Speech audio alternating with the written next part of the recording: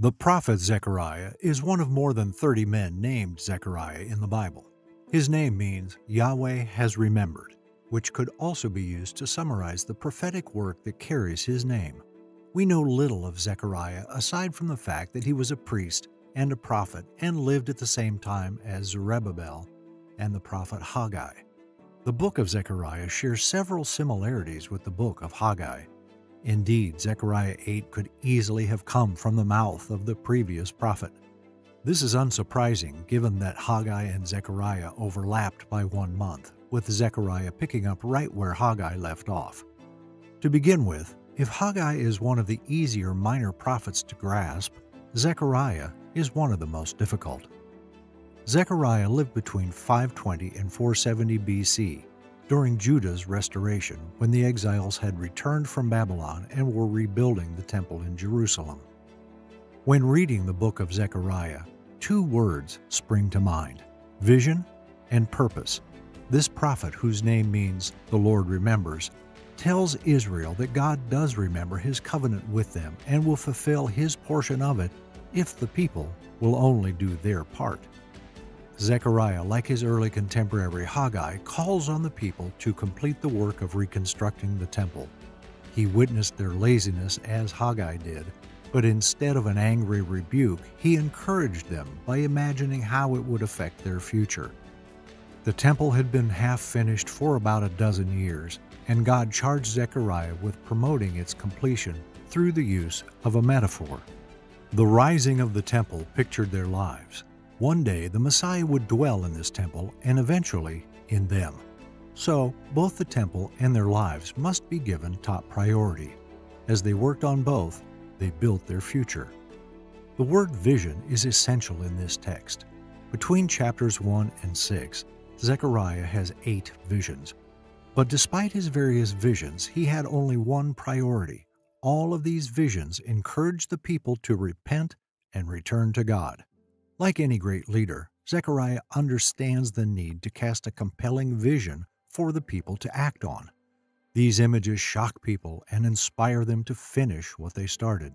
The prophet Zechariah delivered a message of inspiration and encouragement to a people crushed and demoralized by years of captivity, persecution, and occupation, so that his people may continue rebuilding God's temple.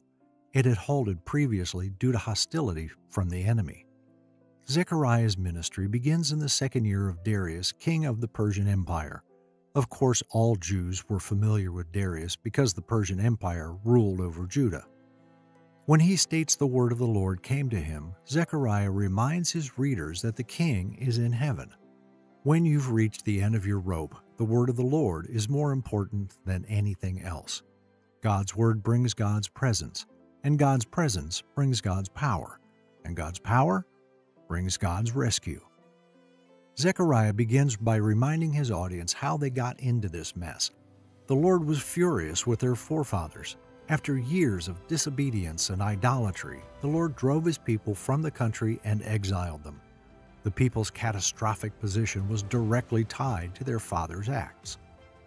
They had no influence over their forefathers' decisions, but they could respond to the Lord.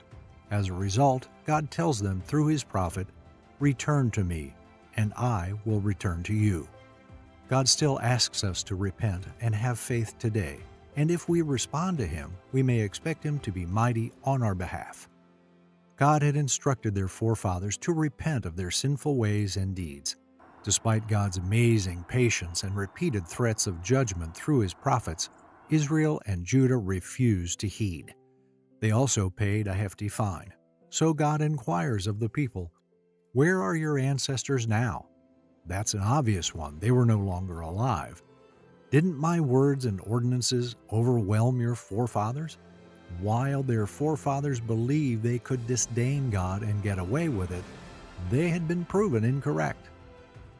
People are grass, Isaiah remarks. The grass withers, the flowers fade, but God's word endures forever. So don't mess with God's word. There will only be one winner, and it will not be you. The people to whom Zechariah was preaching discovered something their forefathers had not. As a result, they confessed their personal faults and accepted the circumstances that God had handed them. Kingdom repentance is the first step in pursuing God's kingdom agenda. The next time the word of the Lord came to the prophet Zechariah 3 months later, it was to deliver a series of 8 visions. In the first vision, he looked out in the night and saw a man riding a chestnut horse. Behind him were other horses. An angel told Zechariah that he would explain what he saw in response to his question. The prophet was granted access to the angelic activities. As a result, the hidden spiritual world that impacts the visible physical world is briefly laid open before our eyes. It serves as a reminder that even when we believe nothing is happening, God is always at work. These are the riders sent by the Lord to police the land. After completing their patrol, they reported to the Lord's angel that all was well. Of course, the all-knowing God does not require angels to alert him of the state of the globe.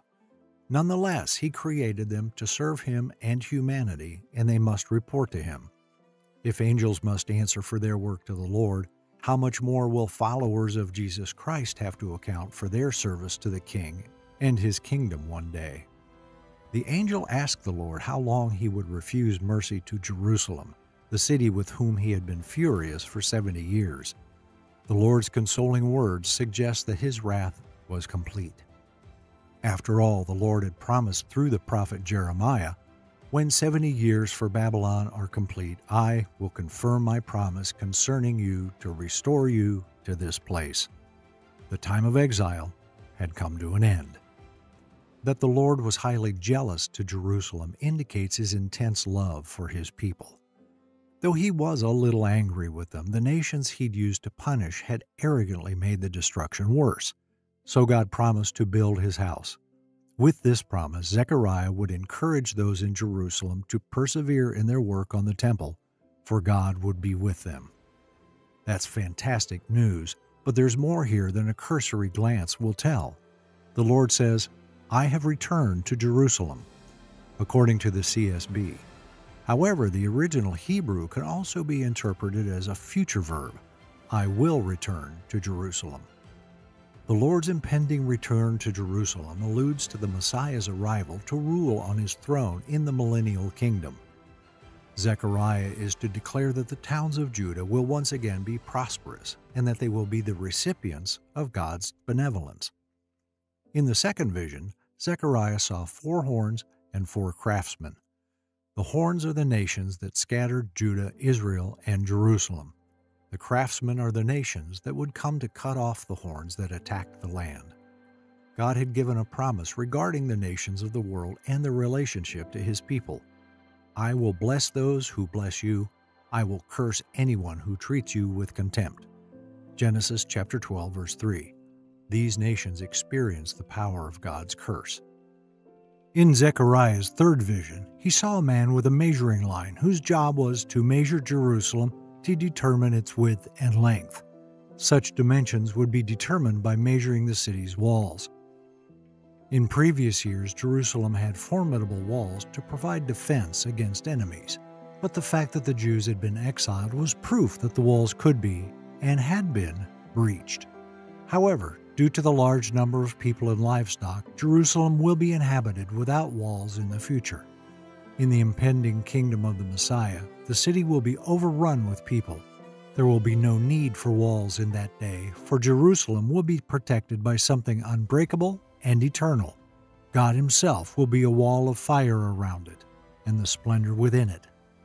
The idea of a wall of fire protecting God's people is reminiscent of the pillar of fire God used to protect Moses and the children of Israel as they left Egypt. The Egyptian army was a huge worldly superpower, but it was nothing in comparison to the Creator God. Similarly, the Lord ensures the safety of his city throughout the millennium. Despite the fact that Jerusalem will be overrun with people, they will not be afraid because God himself will serve as a protective wall. The Lord then exhorts the remaining Jews in Babylon to return to Jerusalem. Get away from the land of the north. You who live with daughter Babylon must flee. Why? Those who'd plundered Judah would be the object of God's wrath. I am raising my hand against them, and they will become plunder for their own servants. God welcomes His people home and promises vengeance on their enemies. Daughter Zion, rejoice and be pleased, for I am coming to live among you. Jerusalem will be exalted when the Messiah visits the city during His millennial reign. Gentiles will adore the Messiah with believing Jews at that time. On that day, many nations will join the Lord and become His people. Then Israel will be transformed into the Holy Land that it was intended to be. When the Messiah returns to earth to lead His kingdom, all humanity will submit to His authority. Those who saw their country in ruins heard the promise of a great coming kingdom that would bring hope, encouragement, and comfort. The fourth vision was about Joshua, who became high priest in Jerusalem after returning from exile. Zechariah saw Joshua standing before the angel of the Lord, with Satan accusing him on his right side. Satan is the Hebrew word that means adversary. It is also used as a proper name to refer to the one known in Scripture as the evil one, the devil, the ancient serpent, and the great dragon. Matthew chapter 6, verse 13, New International Version. And lead us not into temptation, but deliver us from the evil one. Satan was originally a righteous angel who fell from favor after rebelling against the Lord. He has established a competing kingdom in opposition to God as the supreme demon. He is referred to as the God of this age, the master of the forces of the air, and the one who deceives the entire world. He tempted Adam and Eve to reject God's word, and he continues to do so today. He wants to obstruct God's kingdom's work in the world. One of the primary ways Satan opposes God's kingdom is through acting as the accuser of our brothers and sisters, accusing them day and night before God. We see Satan's accusing activity in Job's life, and we see it again in Zechariah. However, when Satan stood beside Joshua to accuse him, the Lord came to Joshua's defense and rebuked Satan. Joshua's unclean clothes indicated his transgressions before God, but the Lord's angel removed the high priest's iniquity and clothed him in festive robes and a clean turban, removing his sin. With God's purifying act completed, He commanded Joshua to follow in His ways, obey His commands, and manage His house, the temple.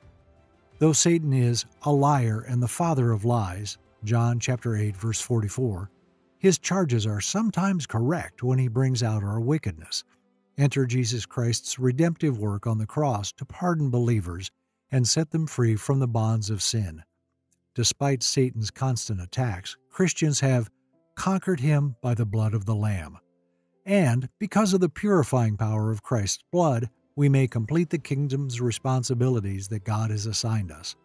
He summons you to repentance, walking in His ways, and keeping His mandates in order for Him to provide you access to His kingdom power and return you to your kingdom place and purpose. This is the proper reaction to God's grace. The cleaning of the high priest Joshua and his fellow priests was a message from God that His servant, the branch, was on the way. A keen reader of the Old Testament will recognize this as a messianic reference. God promised David that a line of kings would descend from him, eventually leading to a king with an immortal throne and dominion. However, because the majority of the Davidic monarchs sinned against the Lord, they faced God's wrath when Judah was driven into exile by Babylon. Nevertheless, God promised, "A shoot will grow from the stump of Jesse, David's father, and a branch from its roots will bear fruit." Though the Davidic dynasty had experienced the acts of God's judgment, the stump and its roots were still there, and a branch would grow, the branch of the Lord, the Messiah.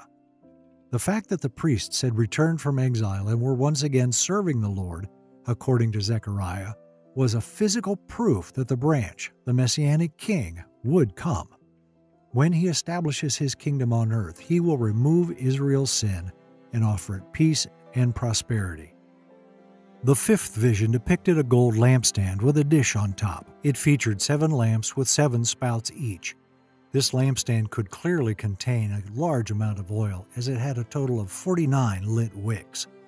That is one incredibly brilliant lampstand. There were 2 olive trees on either side of it, but the prophet couldn't figure out what they meant. The angel interpreted the vision for Zechariah by delivering him a word from the Lord for Zerubbabel, the ruler of Judah and David's descendant, in charge of the temple's reconstruction. Not by might or strength, but by my Spirit. The Jews in Jerusalem had suffered great opposition and discouragement. Therefore, if Zerubbabel were to construct the temple, it would be via the supernatural empowerment of the Holy Spirit rather than human might. As a result, the copious oil that supplied the dazzling lampstand symbolized the overflowing strength of God's Spirit. Given the divine assistance of His Spirit, the Lord promised that His hands would finish the temple just as Zerubbabel's had set the foundation. The angel assured Zechariah that the 7 eyes of the Lord, which scan throughout the whole earth, will rejoice when they see the ceremonial stone in Zerubbabel's hands. The Lord had not providentially brought the Jews back from exile simply to see them fail. He would ensure that the work would be accomplished. With that knowledge, Zechariah could confidently encourage Zerubbabel and the Jews to continue the task God had given them. As you attempt to participate in God's kingdom work in the world, keep God's words to Zechariah in mind, not by strength or might, but by my Spirit. Human effort can take you only so far. The only way to be empowered to do God's work is through the Holy Spirit. When Zechariah inquired about the 2 olive trees seen in the vision, the angel explained that they were the 2 anointed ones who stand by the Lord of the whole earth. Who exactly are they? In the Old Testament, kings and priests were anointed.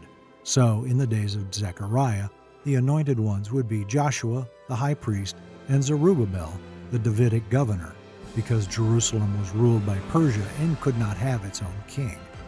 The lampstand, empowered by the Holy Spirit, would then symbolize Israel. However, the angel also seems to be pointing Zechariah to a yet future time. For these 2 anointed ones stand by the Lord of the whole earth. In the Messianic kingdom, Israel will rebuild the millennial temple. Then they will fulfill their role as a light to the nations as the Messiah, who is both king and priest, rules all on behalf of the Lord of the earth. Zechariah's 6th vision was of a flying scroll, 30 feet long and 15 feet wide. The scroll is the curse that is going out over the whole land. It represents the judgment of God's word symbolically covering Israel. It will enter the house of the thief and the house of the one who swears falsely. It will stay inside his house and destroy it. In other words, the Lord's judgment is all-encompassing and does not allow for any to escape.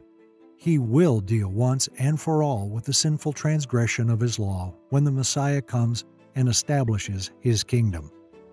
Zechariah then had a 7th vision, a measuring basket with a lead cover symbolizing Israel's sin. Wickedness was a woman who lived inside. 2 additional women with wings were transporting the basket to Shinar to construct a shrine for it to be placed on its pedestal. When God's punishment falls on Israel's crimes, the nation's wickedness will be transferred to the place of destruction, Shinar, that is, Babylon. In the coming kingdom ruled by the Messiah, there will be no room for wickedness. Zechariah chapter 6, verses 1 through 8. I looked up again, and there before me were 4 chariots coming out from between 2 mountains, mountains of bronze. The first chariot had red horses, the second black, the third white, and the fourth dappled, all of them powerful. I asked the angel who was speaking to me, "What are these, my Lord?" The angel answered me, "These are the 4 horses of heaven, going out from standing in the presence of the Lord of the whole world. The one with the black horses is going toward the north country, the one with the white horses toward the west, and the one with the dappled horses toward the south." When the powerful horses went out, they were straining to go throughout the earth, and he said, "Go throughout the earth." So they went throughout the earth. Then he called to me, "Look, those going toward the north country have given my Spirit rest in the land of the north." The 8th vision of Zechariah involved 4 chariots coming from between 2 mountains, made of bronze. Mountains carry the idea of strength and power. Thus, these bronze mountains may represent heaven, because the chariots were the 4 spirits of heaven going out after presenting themselves to the Lord of the whole earth. Some headed north, while others went south to patrol as God had instructed. These spirits patrol the planet on the Lord's behalf, keeping an eye out for anything that contradicts the king's goal. Knowing that the God of heaven is always watching over his creation has been a source of comfort to God's people throughout the ages. Having shown Zechariah some previews of the coming kingdom, the Lord then showed him a preview of a preview. This word of the Lord was like a taste of frosting just before it's placed on the cake. God commanded him to take an offering from the exiles. With this silver and gold, they were to make a crown to be placed on Joshua, the high priest. Then Joshua was to be called by the name of Branch, because he would branch out from his place and build the Lord's temple. Not only that, but he would also sit on his throne and rule. The making of the crown symbolizes the unification of the office of priest and king. This was foreshadowed by Joshua, but it would be realized in the Messiah, who would rebuild the temple and rule over his kingdom for millennia. On his throne, he will be a priest. The presence of the crown in the Lord's temple served as a reminder of their upcoming Messiah and their responsibility to totally obey the Lord. Gentiles will join in and help to the construction of the temple when the Messiah returns to his kingdom. Apparently, until the temple was built, Zechariah the prophet ministered to the Jewish people and helped them rebuild the temple and challenged their spiritual state. After Zerubbabel's temple was completed, Zechariah continued to stir up trouble until some of his audience had had enough and assassinated him in the exact temple that he had pleaded with the people to finish. Another crucial term in Zechariah is purpose. The prophet feels compelled to remind the people of the greater cause to which they have been sent. Again, he reminds them of the larger picture, as all great leaders do. They aren't just building a structure, they are creating a legacy. In response to queries concerning fasting, Zechariah provides 4 messages. First, he reproaches the people for engaging in meaningless rites. He then reminds them of their previous misbehavior. Third, he speaks of Israel's redemption. Finally, he emphasizes the restoration of joy inside God's rule. God plays 2 roles in this text. First, he has Zechariah speak for himself about the need for reform. The prophet exhorts the people to repentance and obedience. He challenges and urges them to keep the commitment they made and expected God to keep. Second, God uses Zechariah to prophesy the future Messiah as the righteous branch, king-priest, humble king, cornerstone, good shepherd, and pierced one. By the end of the book, God pledges to return his people and to reside in the midst of Zion. A vision should include a principle for the head and a picture for the heart. Encouragement is vital. You catch more bees with honey than with vinegar. Zechariah is the Old Testament book most frequently and thoroughly quoted in the New Testament in proportion to its length. It is particularly rich in messianic overtones, indicating its significance to the early Christian community. Its place near the end of the canon of the prophets and of the Old Testament era gives the book a forward look, one that already anticipates God's saving work in Christ. The exact location on earth Jesus will return to.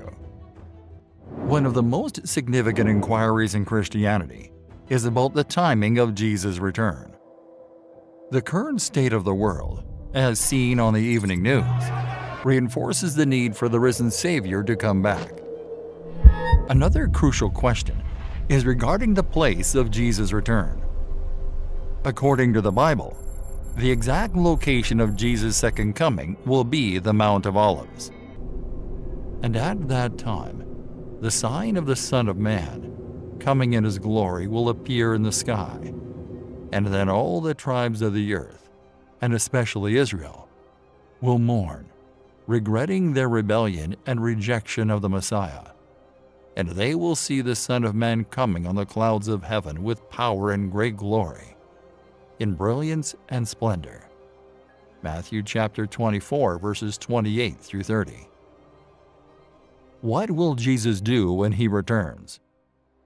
Scripture provides clues about Jesus' return and his first task upon arrival, addressing those gathered to defeat Israel. Zechariah chapter 14, verse 2 tells us, I will gather all the nations to Jerusalem to fight against it. The city will be captured, the houses ransacked.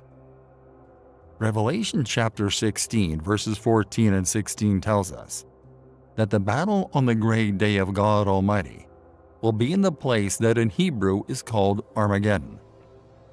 The exact location of Armageddon is uncertain, as there is no specific mountain named Megiddo.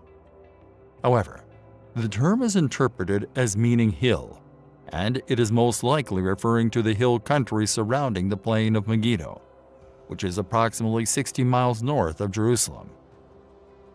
In Zechariah chapter 14, it is mentioned that when Jesus returns to earth, he will defeat a confederation of nations that seek to harm Israel, his beloved nation.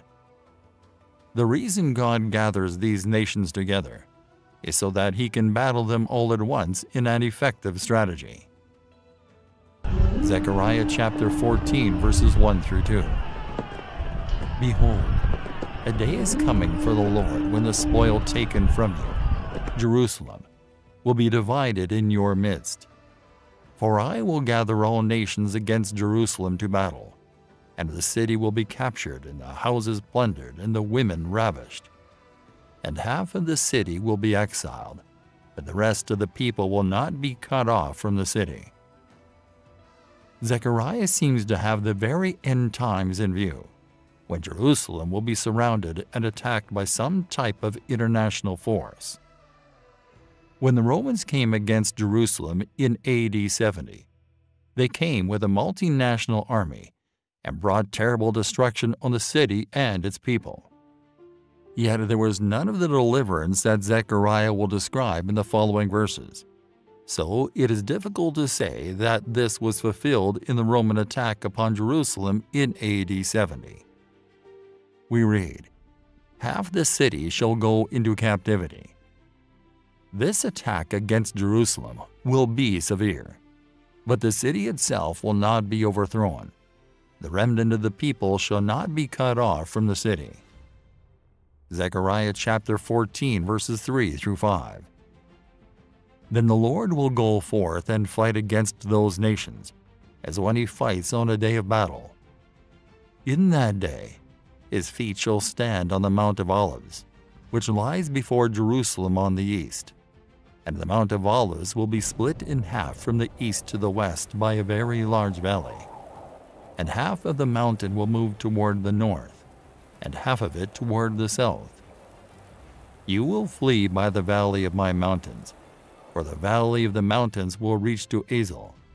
And you will flee, just as you fled from the earthquake in the days of Uzziah, king of Judah. Then the Lord my God will come, and all the holy ones, believers, angels with him.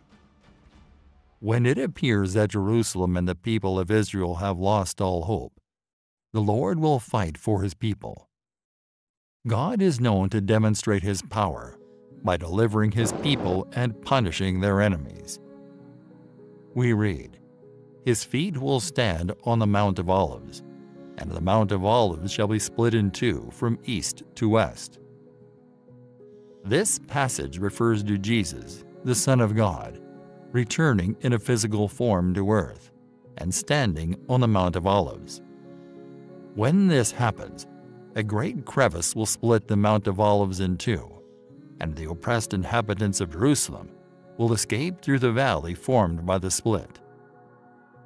The Mount of Olives, also known as Mount Olivet, is a ridge of mountains located in East Jerusalem.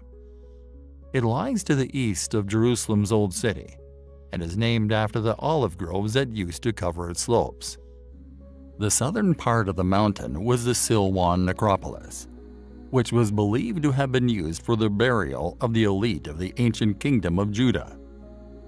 The western slopes of the mountain that are facing Jerusalem have served as a Jewish cemetery for more than 3,000 years, and it holds around 150,000 graves, which makes it significant in the tradition of Jewish cemeteries. The Mount of Olives holds great significance in the life of Jesus, as depicted in the Gospels. It is the place where several crucial events occurred, and where Jesus ascended to heaven, according to the Acts of the Apostles. This mount has been a significant site of Christian worship since ancient times, due to its association with Jesus and Mary. The Mount of Olives is a mountain ridge that runs for 3.5 kilometers just east of the Old City, across the Kidron Valley, also known as the Valley of Josaphat. It has 3 peaks, with Mount Scolpus to the north at 826 meters, the Mount of Olives in the center, and the Mount of Corruption to the south at 747 meters. At Tur is the highest point on the Mount of Olives, rising 818 meters above sea level. An olive tree on the Mount of Olives is believed to be between 800 to 2,000 years old. The ridge serves as a watershed, and its eastern side marks the beginning of the Judean desert. The Holy Scriptures say, "Thus the Lord my God will come, and all the saints with you." According to Revelation chapter 19, verse 14, Jesus will return in glory with all the saints and the armies of heaven, and will touch his feet on the Mount of Olives. Revelation chapter 19, verse 21, describes the outcome of the battle, where the enemies of God are killed with a sword that comes out of the mouth of the rider on the horse. Simply put, Jesus wins the victory by speaking, and it is a decisive one. Where exactly will Jesus stand? After his monumental victory over the attacking nations, Jesus will stand on a specific location. Standing on that very mountain will hold great significance for his followers. Acts chapter 1, verses 1 through 10. The first account I made, Theophilus, was a continuous report about all the things that Jesus began to do and to teach until the day when he ascended to heaven, after he had, by the Holy Spirit, given instruction to the apostles, special messengers whom he had chosen. To these men, he also showed himself alive after his suffering, in Gethsemane and on the cross, by a series of many infallible proofs and unquestionable demonstrations, appearing to them over a period of 40 days and talking to them about the things concerning the kingdom of God. While being together and eating with them, he commanded them not to leave Jerusalem, but to wait for what the Father had promised, of which he said, "You have heard me speak, for John baptized with water, but you will be baptized and empowered and united with the Holy Spirit, not long from now." So when they had come together, they asked him repeatedly, "Lord, are you at this time reestablishing the kingdom and restoring it to Israel?" He said to them, "It is not for you to know the times or epochs which the Father has fixed by his own authority, but you will receive power and ability when the Holy Spirit comes upon you. And you will be my witnesses to tell people about me, both in Jerusalem and in all Judea and Samaria, and even to the ends of the earth." And after he said these things, he was caught up as they looked on, and a cloud took him up out of their sight. While they were looking intently into the sky as he was going, 2 men in white clothing suddenly stood beside them. The world is in need of the return of Christ, but according to the Bible, there will be conflicting messages about when and where he will return. Jesus gave his famous Olivet prophecy about his return while on the Mount of Olives. The question is, where will he return to? What will be the sign of your coming? The disciples of Jesus were very curious about the future, just like many people are today. Jesus detailed a series of events that would happen before his return: religious deception, wars and rumors of war, famines, pestilences, earthquakes, persecution of Christ's followers, lawlessness. The good news of the kingdom of God will be preached. Jerusalem will be surrounded with armies, and the abomination of desolation will be set up. Great tribulation will threaten the existence of humanity. Signs in the heavens. Matthew chapter 24, verses 21 through 22. For at that time there will be a great tribulation, pressure, distress, oppression, such as has not occurred since the beginning of the world until now, nor ever will again. And if those days of tribulation had not been cut short, no human life would be saved. But for the sake of the elect, God's chosen ones, those days will be shortened. Jesus said that after the tribulation, there will be signs in the heavens, and he will return to the earth with the great sound of a trumpet. Matthew chapter 24, verses 29 through 31. 1 Corinthians chapter 15, verse 52. In a moment, in the twinkling of an eye, at the sound of the last trumpet call. For a trumpet will sound, and the dead who believed in Christ will be raised imperishable, and we will be completely changed, wondrously transformed. In the same way that he left the earth in the clouds, he will return to the earth through the clouds. Many 21st century Christians have been taught that Jesus Christ will come secretly to take the saints to heaven before tribulation. However, the scriptures do not support this theory. According to the Bible, Jesus will return visibly to the earth's surface and not have a secret near return. False reports of Jesus' location. Jesus explained that before his return, there would be false reports that he had already returned and was in some secret location. He warned us, if anyone tells you, look, here is the Christ, or there he is, do not believe it. False Christs and false prophets will arise and perform great signs and wonders, so as to lead astray, if possible, even the elect. Therefore, if they say to you, look, he is in the wilderness, do not go out. If they say, look, he is in the inner rooms, do not believe it. When Jesus returns, it will be a powerful and glorious event that everyone on earth will witness. His return will not be a secret, but rather, it will be noticed by all the tribes on earth. However, it is surprising that people will not be happy to see their Savior returning. Instead, they will mourn. Where does Jesus go from the Mount of Olives? Jesus will establish his righteous rule worldwide and make Jerusalem his capital, bringing peace and prosperity to all nations. As Micah records, now it shall come to pass in the latter days, that the mountain of the Lord's house shall be established on the top of the mountains, and shall be exalted above the hills, and peoples shall flow to it. Many nations shall come and say, come, and let us go up to the mountain of the Lord, to the house of the God of Jacob. He will teach us of his ways, and we shall walk in his paths. For out of Zion the law shall go forth, and the word of the Lord from Jerusalem. Micah chapter 4, verses 1 through 2. Pray for Jesus' return, which will be the best news ever.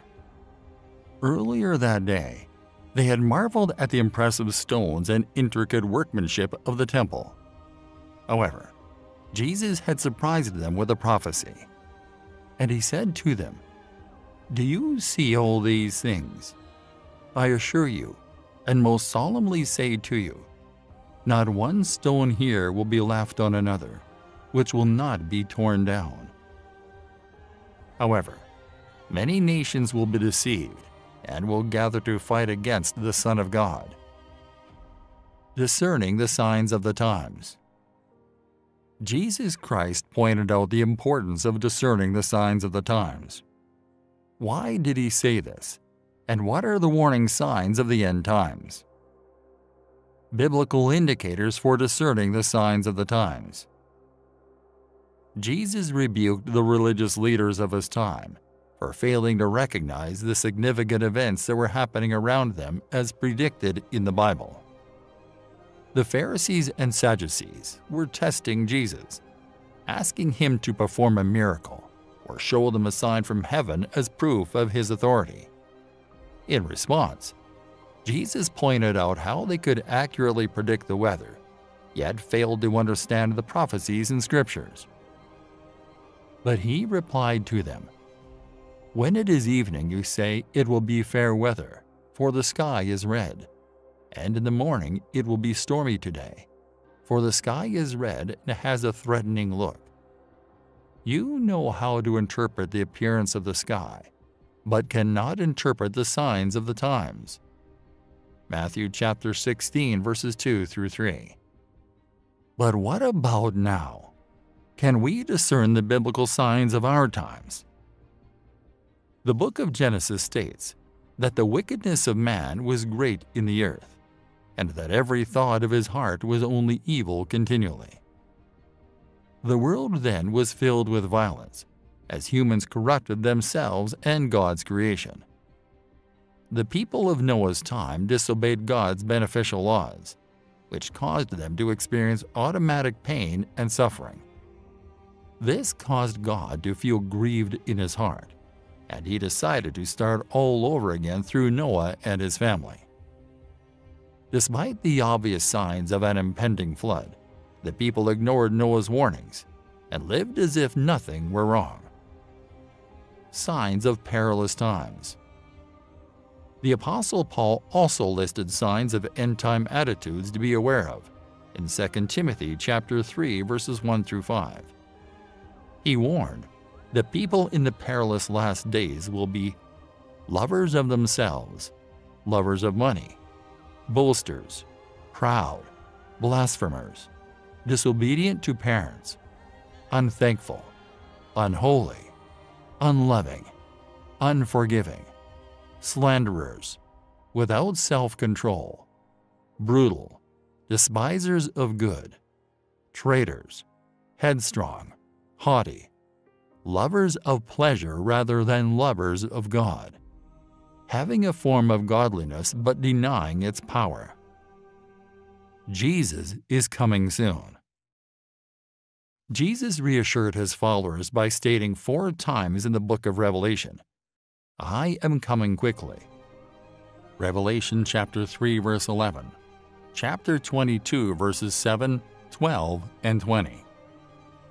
Even during times of hardship and suffering, believers can find comfort and strength in the knowledge that Jesus will return soon. However, since God is eternal, his concept of time is different from ours. Therefore, we may wonder if what he calls quickly will be the same as what we consider soon. It's important to consider the signs that God has given us. Jesus said no one knows the day or the hour. It is impossible to predict with certainty when Jesus will return. According to the words of Jesus, "But of that day and hour no one knows, not even the angels of heaven, but my Father only." Matthew chapter 24, verse 36, which implies that even the most knowledgeable individual is unaware of the exact date and time. Instead of focusing on the precise moment, Jesus wants us to be fervent in our longing for that day.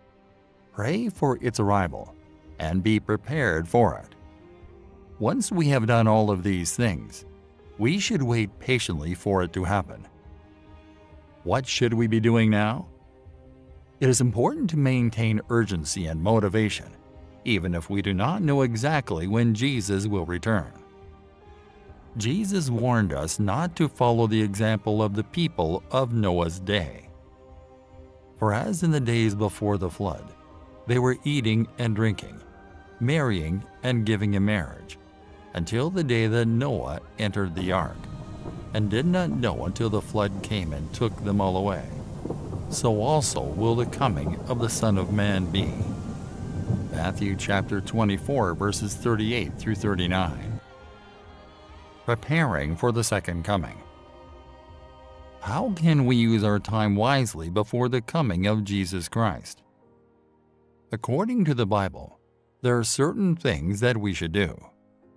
For instance, we should not let the lawlessness of society weaken our love for God, His law, and other people. Verse 12. We must also endure trials and persecution until the end, through the power of God's Holy Spirit. Verse 13.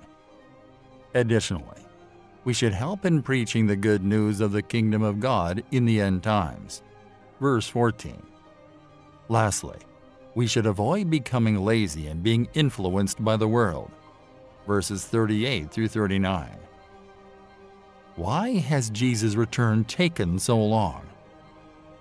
Why has it taken so long for Christ to return?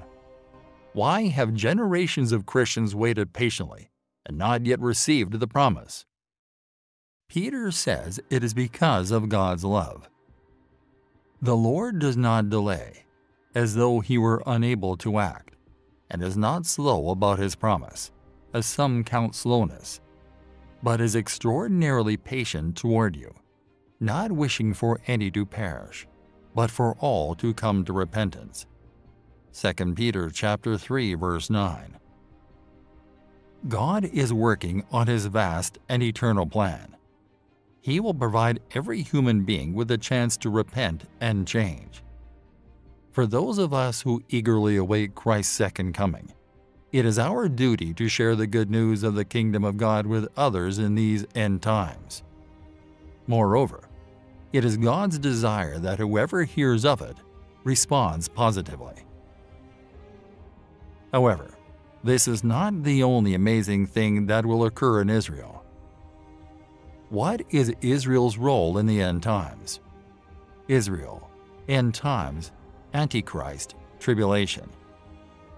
Number 1. The Antichrist will make a 7-year covenant of peace with Israel. It is common for people to view any conflict in or around Israel as a sign of the approaching end times. However, this attitude may cause us to become desensitized to the ongoing conflict and miss out on recognizing truly significant events when they occur. It is important to understand that conflict in Israel does not necessarily signal the end times. Throughout its existence, conflict in Israel has been a constant reality. The Egyptians, Amalekites, Midianites, Moabites, Ammonites, Amorites, Philistines, Assyrians, Babylonians, Persians, and Romans have all persecuted the nation of Israel and caused suffering to its people. The Antichrist will make a 7-year covenant of peace with Israel. Angel Gabriel himself warns of this Antichrist to Daniel. This man will prevent further sacrifices and offerings to Jehovah by turning hostile against Israel, and on the wing of abominations. Number 2. There will be a mass return of Jews to the land of Israel. Ezekiel chapter 34, verses 11 through 13. For the Lord God says this, Behold, I myself will search for my sheep and look after them. As a shepherd cares for his flock on a day when he is among his scattered sheep, so I will care for my sheep, and I will rescue them from all the places where they were scattered on a cloudy and gloomy day. I will bring them out from the peoples, and gather them from the countries, and bring them to their own land. And I will feed them on the mountains of Israel, by the streams, and in all the inhabited places of the land. He will be their shepherd, and gather them to the land, ruling over them during the millennium. We see God's ministry to His sheep, highlighting the I wills of the Lord God on behalf of His sheep, emphasizing the relationship between the shepherd and the sheep. Verse 11, I will search them and seek them out. Verse 12, I will deliver them. Verse 13, I will bring them out. I will gather them together. I will bring them in. Verse 14, I will feed them. Number 3. The temple will be rebuilt in Jerusalem. Revelation chapter 11 verse 1. 2 Thessalonians chapter 2 verses 3 through 4. Let no one in any way deceive or entrap you, for that day will not come unless the apostasy comes first. That is, the great rebellion, the abandonment of the faith by professed Christians. And the man of lawlessness is revealed, the son of destruction, the Antichrist, the one who is destined to be destroyed, who opposes and exalts himself, so proudly and so insolently, above every so-called God or object of worship, so that he actually enters and takes his seat in the temple of God, publicly proclaiming that he himself is God. Now the apostle explains why they could not be in that day. According to the apostle, certain events need to take place before that day arrives. These events will commence after the rapture. Initially, there will be a falling away or an apostasy. This term refers to a complete rejection of Christianity, where individuals abandon their faith entirely. Number 4. The entire world and Israel will finally recognize Jesus as their Messiah. Zechariah chapter 12 verse 10.